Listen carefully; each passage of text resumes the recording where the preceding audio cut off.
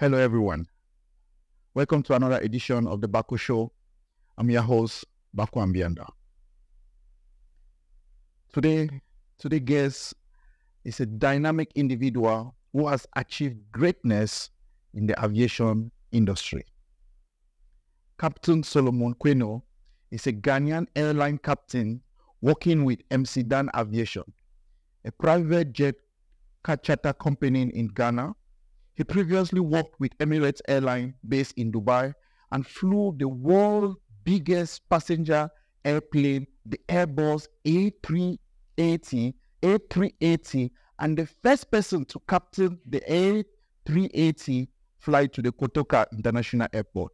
Prior to Emirates, he was with British Airways, and he was awarded in 2019 the 3G Aviation Man of the Year, and was named the 2019 Aviation Man of the Year in West Africa by Balofon Aviation Awards, and won the African Travel 100 person at the African Diaspora Tourism Conference.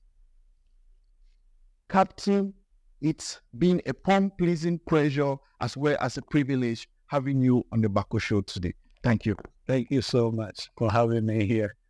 I mean, you recently launched a book, Flutter Until You Fly. I read the book and it was very, very inspirational. And my first question that I just need to ask you is, what inspired you to write that book? Okay, so I entered aviation. It's been my childhood passion to become a pilot. And all along, I thought that it was just me yearning to become a pilot and fly planes, travel everywhere. But in 2018, when I was selected to captain the 380 to Ghana, which I did, it sort of lifted the whole nation of Ghana and Africa, actually. And a lot of kids started looking up to me, asking questions. We always wanted to be pilots. We wanted to be this. We thought it was beyond us. How did you do it? So with all the questions and all the kids coming up to me, I started mentoring them and trying to inspire them. And I realized that telling each person, trying to inspire each person in a setting wouldn't help. So I thought, why don't you put your story together and share with the world? If I share with the kids, it will inspire them. And in inspiring them, I can also use the process from the book to empower them. It's not enough to just inspire people, but when you inspire them, at least you give them hope and you give them the means to get to where they want to be. So my two main reasons for writing the book is, one, to inspire the youth, and then to empower them. And I noticed that your upgrowing was not easy. You worked as a cleaner, you worked at you've done so many odd jobs. And just tell us, how difficult was it, like, to leave from that tough growing up to becoming a great and remarkable pilot? It was, to say that it was difficult is an understatement. Because looking at my life story, having nowhere to stay from very young and tender age, and begging people to have roof over our head, and cramping into one room with, even when it rains. We know how the rain is in Africa. When it rains, some of the leaks in the room creates what we call swimming pool or muddle. And it was very difficult. And to have that vision to persevere, even some of my family members doubted me and told me, stay in your lane. Forget about this dream of becoming a pilot. People laughed at me. And so it was very difficult in terms of finances, in terms of the path, in terms of guidance.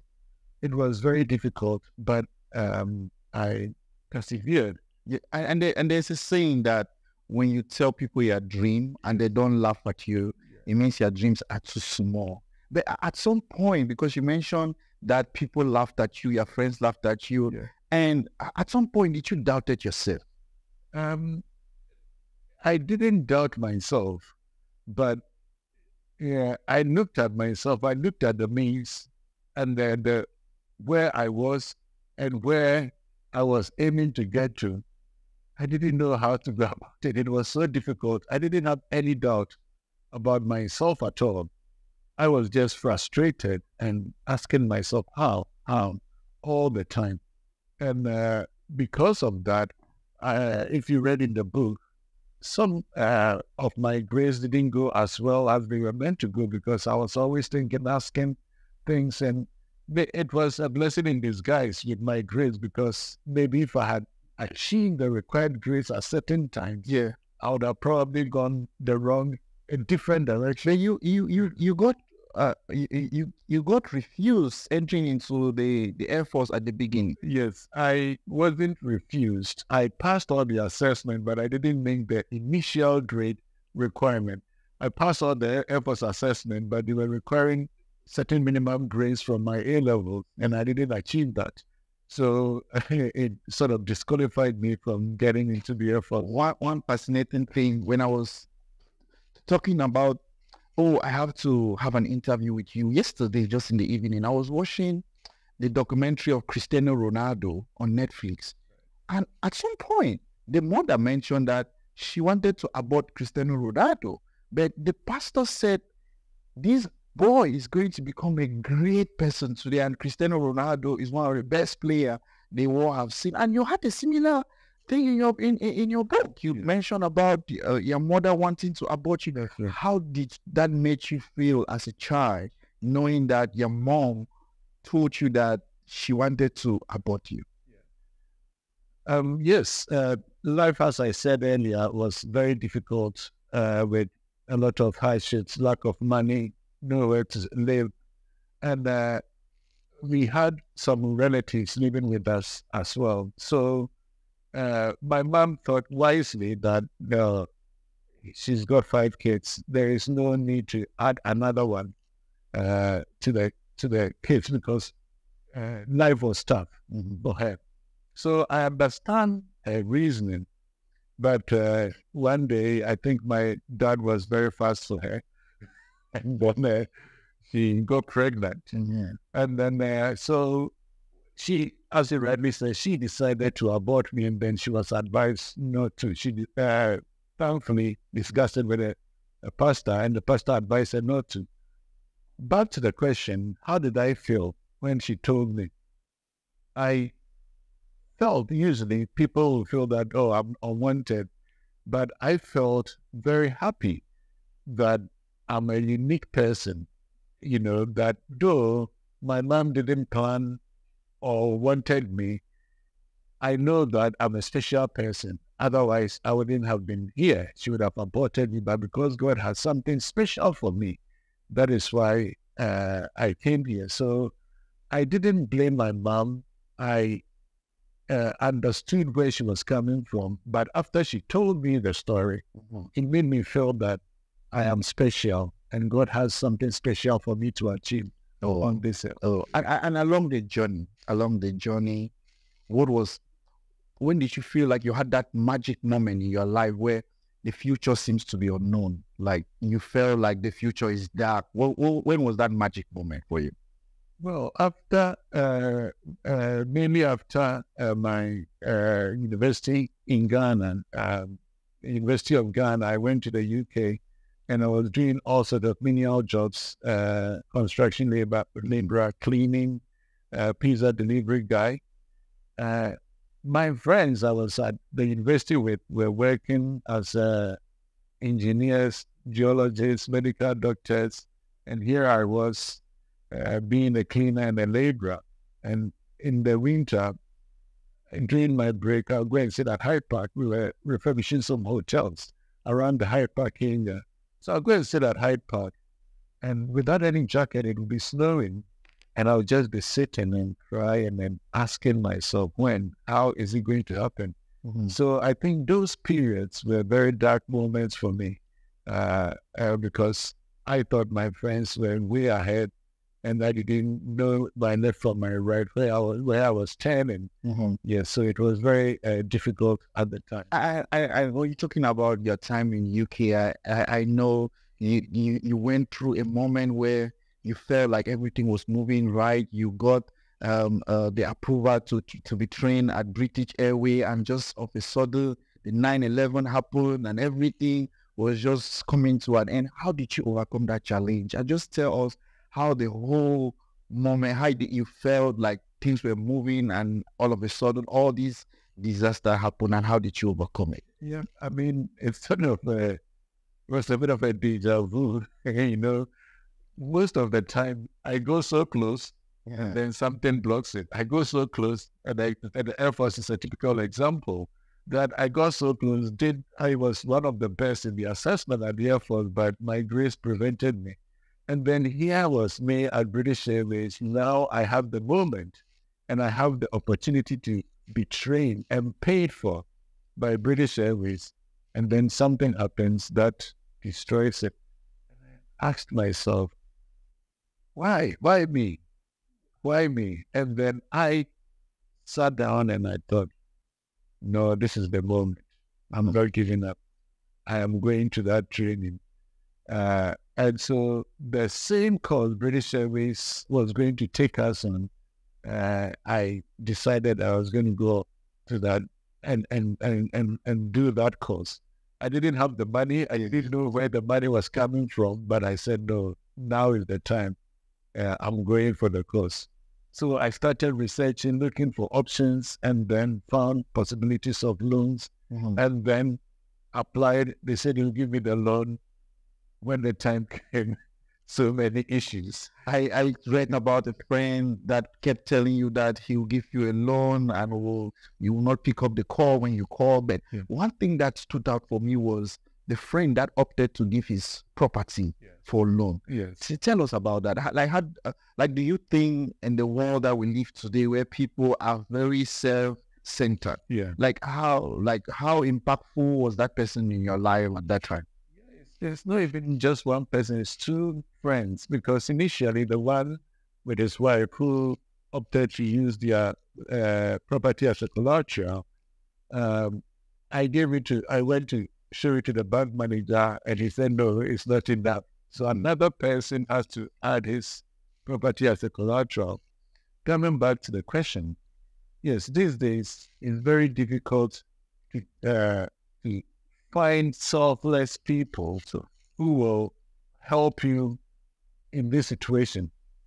I don't blame some of these people, because people try to take advantage. You can't trust people.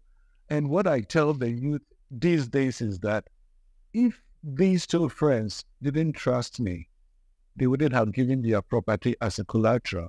So what we are doing now, how we relate to our friends, any person we come into contact with, we have to be truthful. We have to be, we have to relate to them in an honest and truthful way, because we don't know who will be our helper in our journey. But if we are truthful and honest, it gets to a point they will sacrifice themselves for you. And if they cannot trust you, they won't do that. So you are trying to say it is based on how you portrayed yourself, how you carried yourself, how truthful and honest that made your friends to feel like they can go all out for you. Yeah, that's correct. And do you think that was part of like your upgrowing? Because I noticed at some point when you were growing up, in your book, you mentioned how you would dress like a pilot, and you will feel like you are you are flying a plane. How important is believing in your dream for you? Like, how important do someone have to believe in their dream? When you have a dream, there will be a lot of stumbling blocks. You will hit dead ends, and then a lot of disappointments. If you don't believe in the dream, you will easily give up and turn to another thing, because there are various options When I was growing up, I could have become an architect. I could have done this. I could have done that. And there were times I was making reasonable money, and but I said no. When I was an engineer, for example, with British Airways, people would die to do that job, and out of maybe 100 people who apply for that job, maybe 5 will be successful. But here I was working with the best airline in the UK and one of the best in the world as a design engineer, taking decision making, a lot of involved in a lot of projects, amazing high technology projects, and anybody would die to be there. But if you don't believe in your dream, you will get there and you think, this is mine, there is no need to continue. But believing in your dream will make you stay focused all the time. Yes. But there might be other distractions, seemingly good things, but it will help you to stay focused to the dream. Did you ever feel like giving up? At some point, yes, you look at it and you look at the challenges and the means, you feel like, why don't you even forget it? But for some strange reason, every time it will come back to me. Yeah. It will come back to me. So I had no choice but to persevere. Let's say if you had to live your life all over again, what would you have done differently? I don't know what I would do differently, but probably plan a lot better. I was lucky. I met some great angels who helped me in so many ways. And the book I wrote, I'll come back to the question, is, as I was saying, is to inspire the youth and to empower them. However, with the writing of the book, is also for these kind of angels, who have the means to help me empower the youth.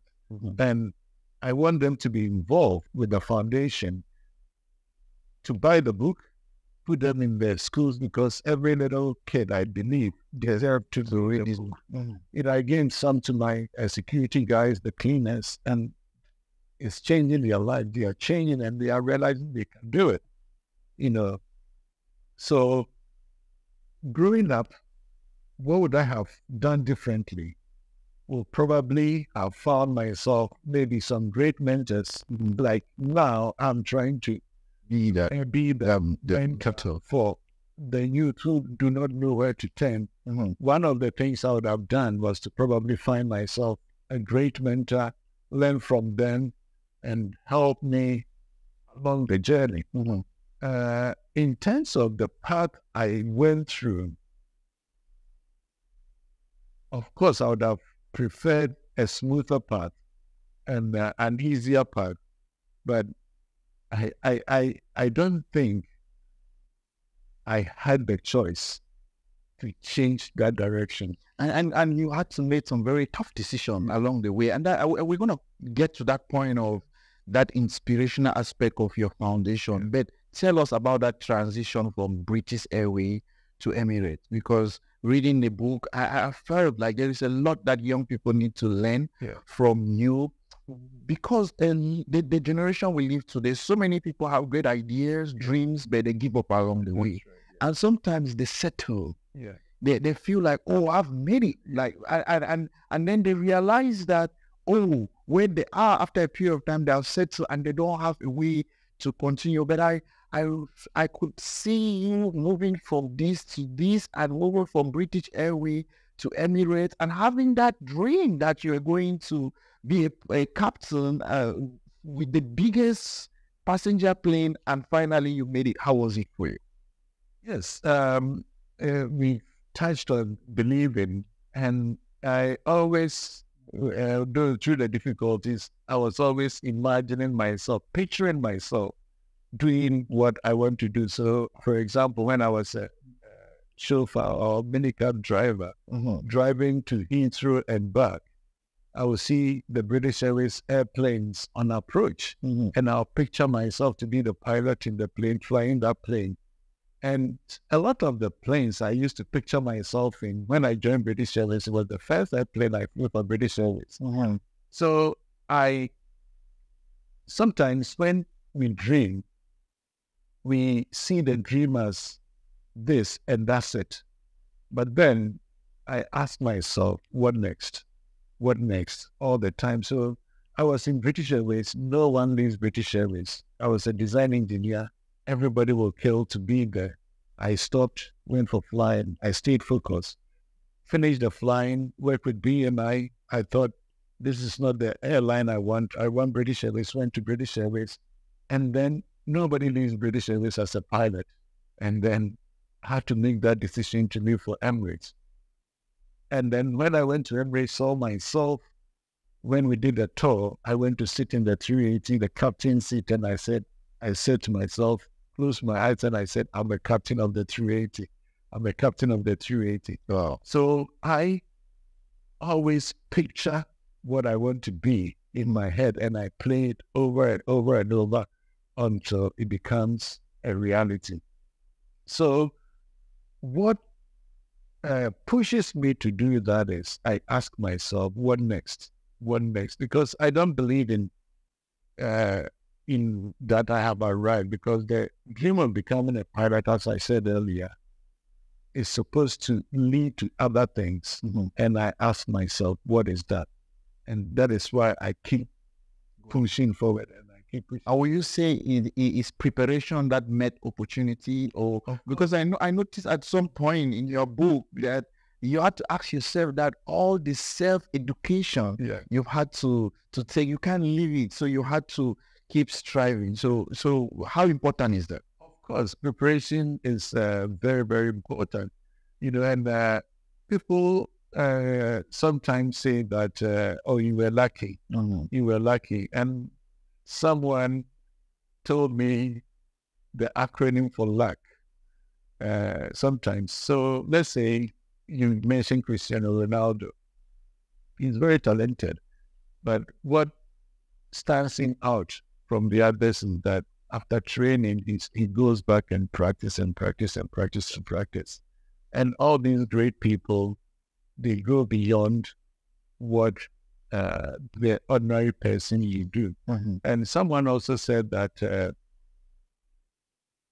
the successful and unsuccessful, they have one thing in common. They don't want to wake up very early in the morning and read or do whatever. They don't want to stay at night and do things. They don't want to do it. But the difference between the successful and unsuccessful is that the successful people will do it anyway. They don't want to do it, but they'll wake up and do it because they want to be successful. So coming back to that luck, they said, you labor under the correct knowledge. So L is labor, that is working. You under C, correct knowledge. If I have the correct knowledge, I'll always be lucky. If Cristiano Ronaldo knows that if I bend it this way and practice, he's got the knowledge, so he will always be lucky scoring the goals. And you're very right when you mentioned that, because one thing that I actually really learned from your book was, wow, Captain was a very resourceful person. I noticed you mentioned about finding a scholarship that was fulfilled, finding this program, and I think the generation of today are not going out for those resources that can help them from point A to point B. What do you have to say about that? The current generation, unfortunately, because they have everything instant at their fingertips, do not want to research. Sometimes I mentor people and they will ask me a certain question, and I said, in my days, we didn't have Google. We didn't have AI. So all you have to do is to just Google and read yourself. Some of these things you don't have to effort for themselves. They have to make the effort, do the work, because I'm mentoring them, but they don't expect me to do the work for them. You have to do the work for themselves. I'll guide them, but they have to do the work for themselves. there is one great personality I follow a lot, Les Brown. He always mentioned that when someone tells you that you cannot do something, it takes about 100 people to tell you you can, to neutralize that time that one person have told you that you cannot do something. Did you have people along your journey who told you you can't be a pilot? Yes, so many of them. I mean, from the first time I said I'll be a pilot, all my friends laughed at me, apart from one. There were times we were in church and we were going through some courses, and one guy laughed at me. This guy said he wanted to build a bank. But when I said I wanted to be a pilot, he told me your dream is too big. So how is becoming a pilot bigger than building a bank? You know, he believed in his dream, but he didn't believe in my dream. And there were a lot of people who told me I couldn't make it, but there were equally good people who told me you are very intelligent, you are smart, you can do it. And the most important thing is I believed in myself. Regardless what people said about me, I believed in myself. There were, when I was in secondary school, maybe the way I was very nice and always relating very well and laughing with people. Some of my seniors will look at me and tell me that this guy is such a foolish boy. He doesn't know anything, you know, and this, that. But I didn't allow these things to dampen my spirit or limit me. So how did you face situations like, I noticed when the 9/11 happened, your wife told you that, look, people are having accidents and you are trying to go and be a pilot. How did you have to stay strong and firm and focus with all those things happening? Yeah, I think probably one, my belief that this is what I have to do. And two, because I've done aerospace engineering, I know what goes into airplane designs. I had read a lot on accident investigation, airplane accident investigations, and things like that as well. So I had the knowledge that even when my sister we were watching it live when the second plane hit the tower, and my sister told me, look, why do you want to be a pilot? And I said, this is not a problem with the plane. I think there is something definitely wrong because the plane cannot just go and hit a building, but there is something going on. We didn't have the full picture. So my background knowledge also helped me, and my belief helped me that I know about airplanes. They don't crash all the time. You know, and they did a survey in the UK, and they said that even the number of people who die on UK roads alone is like one big aircraft crashing every day. And we don't have a big aircraft crashing every day. And I knew that aviation is the safest form of transportation. So I knew that that is not the usual aviation. But then what was your worst day as a pilot? My worst day as a pilot, when I probably joined my first company, there were some people who didn't like me and they were doing lots of things. And I think those times were some of the worst times as a pilot. I don't know what their problem was. They just wanted to get rid of me from my company and were spreading bad rumors. But I let my talent show. And they were told of by the chief pilot and then the management of the company. And I'm sure as a pilot, so many people would like to know, particularly some of us that we travel also a lot.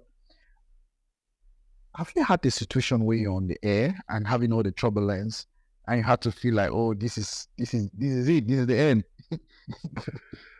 I've had a lot of, one of the worst turbulence from New York to Dubai. It was really, really bad. But as I said, if you have the knowledge, know the capabilities, and I know turbulence will not bring the plane down. Okay. It just feels uncomfortable. As far as you are seated, you've secured yourself, you'll be fine. The turbulence will not bring the plane down. So I've gone through terrible. Yeah, but I'm never afraid that it will kill me. No. I do that. So let's talk about your foundation. What is the mission and the vision for the foundation?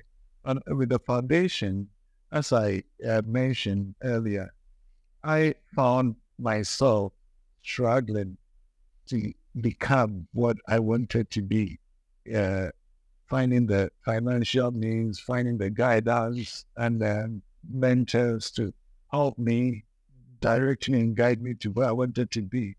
So I set up the foundation just for that, to help people, not necessarily only those who want to be pilots, but those who want to, they have a dream. They want to get to the dream, and we mentor them, we guide them, and if required, we do what we can financially to support them. So currently, we pay fees for a lot of people, school fees, talented guys. This is really, sometimes we get the schools to select the people and pay for their fees. There is a school in the Presbyterian Women College of Education. We pay fees for students, maybe 10 to 20 students a year. And we will increase that per sec. We have a program where they guide talented guys to get admission to some of the Ivy League schools in the US, and I'm part of it. We guide them, we pay money for their registration fees and all that. And we guide them on their SAT preparation. We give them the materials, and then we teach them how to fill the application, and then they write the SAT, do well, and most of them get all of them get full scholarship to Ivy League schools in the US and other countries. And there are others also very good who do not get admission to the Ivy League schools, but can't even afford the form to apply for the universities. Okay. There was one guy who got 8 A's and didn't have the money to even travel to the university for interview, medical student. So we pay for these people, we pay for their accommodation, we pay for their fees, and they get admission so they can go and become who they want to be, because they've got the talent. It's just money that hinders them, transportation, maybe to adversities, and they can't afford it. And there are so many people like that. One of my friends, he's got a property in Kumasi, Mexican University, and we work on it, we renovate it, and we give it out free to about 50 students who stayed there for free while they are in the university. So these are the things the foundation is doing. So we guide these people, mentor them. I mentor the aerospace group I present, and we are trying to set it up at Kotoka in various schools. There is a school in Kumasi, a Fiapobi school, young girls who are building drones and planes and things like that. We built a runway for them. We help build a runway for them by contributing financially, and we help them with their programs, building the services, things like that. So the foundation is to inspire our youth and empower them. And we don't have any limit. Anything we can do to educate the people and get them to where they have to be, we will do our best. And how can people get in contact with the foundation? Is there a website?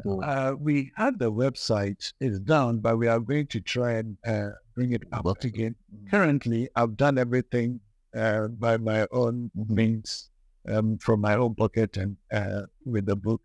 But we want to get about the website and then put a lot of the things we've done on there and help people to contribute and help empower the youth, the angels I talked about, to contribute, to buy the books, put it in the schools, get the kids to read it, be inspired, and then you show them what is possible as well. We will get the website back up and running, because we set up the website just before 2020, and because of the COVID, things slowed down a bit. So currently, where can people find your book, the copies of your book? If they Google the title Flutter Until You Fly, they will have a lot of options to buy.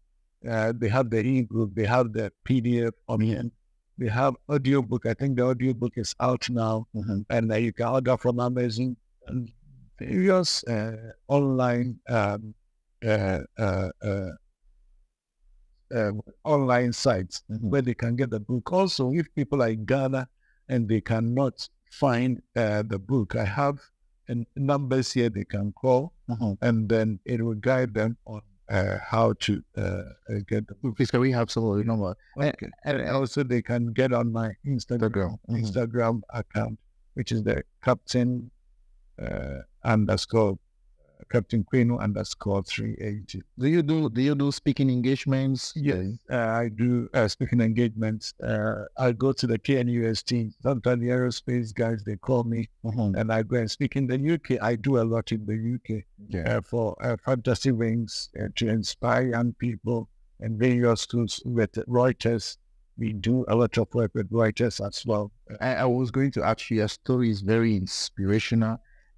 What is next for you? Are you thinking to have Flutter Until You Fly one day become a movie?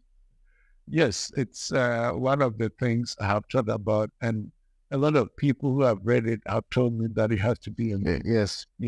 So it's one of the things we are exploring, and I'll discuss it with the publishers, because I've come across a few people. They tell me we will do this, we'll do that, but they don't show up. But I'm sure definitely we will find a way to make it into a movie. Right now, at this point in time in your life, what gives your life a sense of fulfillment? I don't know if I find myself fulfilled yet. I feel there is a lot I can do to help the youth and those coming up. I drive around and sometimes I see the kids begging on the street, and I weep inside.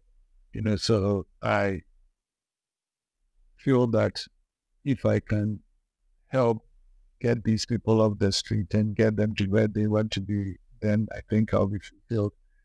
I'm happy I achieved my aim as a pilot. We are currently running a private charter business in Ghana, private jets. We are getting some helicopters and things like that. And so that is what I'm managing now. I still fly anyway, but in terms of fulfillment, if I can help the youth get to where they want to be, if I can help set up all these aviation schools in Ghana, to help train our people here in Ghana, I think probably that will help me. You were a young person who thought about becoming one of the best pilots in Ghana, flying the biggest passenger airplane and becoming a pilot from a neighborhood that you didn't find a lot of people with that similar dreams. You made it possible. I believe there are a lot of young people with bigger dreams, with big dreams in their own, but they are sitting somewhere and telling themselves they can. What is that one message you can tell them? It's possible. They can. They have to believe, and they can. And regardless of their situation, their resources, they can do it. When times get hard for you, what gets you going? When times get hard, I just pray. I pray and I look at the past, and I say, if I've been able to move from that past to here, I can get to where I'm going to. And what is your favorite quote? In the military, they don't wait for war to prepare. Yeah. They prepare before the war. Because if you don't prepare before the war, when you go to war, you will die. So they are always prepared. In the military, when there is no war, they are always preparing. Yeah, they strategize, they do this, they do that, always getting ready. So as soon as the war comes, they are ready. As you said, opportunity needs preparation. Captain, it's been a very pleasing pleasure having this conversation with you. Your book is so inspirational. Your journey is so inspirational. I believe so many young people need to pick a copy of your book and just read to understand that everything is possible. And I just wanted to thank you for being part of people's life and being that Ghanaian who had that that preparation that made opportunity, because lastly, there was a point in your book that I said, what God has made for someone, no one can stop it. You had a British passport, you were in Emirates, they appointed you, they selected you to be the first person to fly the biggest passenger airplane to open up the Kotoka International Airport. You thought it was because you were Ghanaian. They didn't know that. Like, how did that make you feel? I felt very happy, very happy, very proud to be a Ghanaian. And also, I thank God for giving me the opportunity to be that inspiration to the youth. And I thought when they told me about it and all the interviews and camera preparation for the flight, I thought that thank God. And now I understand why I had to become a pilot. And as we get to the conclusion, how did you come about with the title Flutter Until You Fly? Yes, I thought about my life, how difficult it was. And yes, you try to fly and you fall down, you try to move, you fall down here and there, but it didn't stop me. So we thought that, okay, yes, keep trying until you get there. During the launch of this book, you had so many dignitaries that were present, and how you making a presentation in front of so many people that have been along your journey, so many people that have walked with you, and so many people that you looked up to. How was it? How did you feel in that? I felt very proud and very happy that this is the young person who nobody knew. People laughed at me. But thankfully, because of the talent and the hard work, I had all these dignitaries come and support me. And I couldn't have asked for more, because usually nobody would look at me when I was growing up and I was a kid. But now they came to support because they know, as the favorite one of the quotes saying that your talent will take you to kings, to the kings. And I thank God that I was able to persevere, hold and keep going, so that it will bring me closer to all these dignitaries. They say when a man washes his hands, he sat down and keep. What is your last message to the young people? My last message to the young people is that it is possible. Look at my life. It is possible, because my book is to show you what is possible. And I want you to get the book, read it, be inspired, and believe in yourself that you can get there regardless the challenges and the mountains you can climb to the top. Thank you very much, Captain. Thank you so much.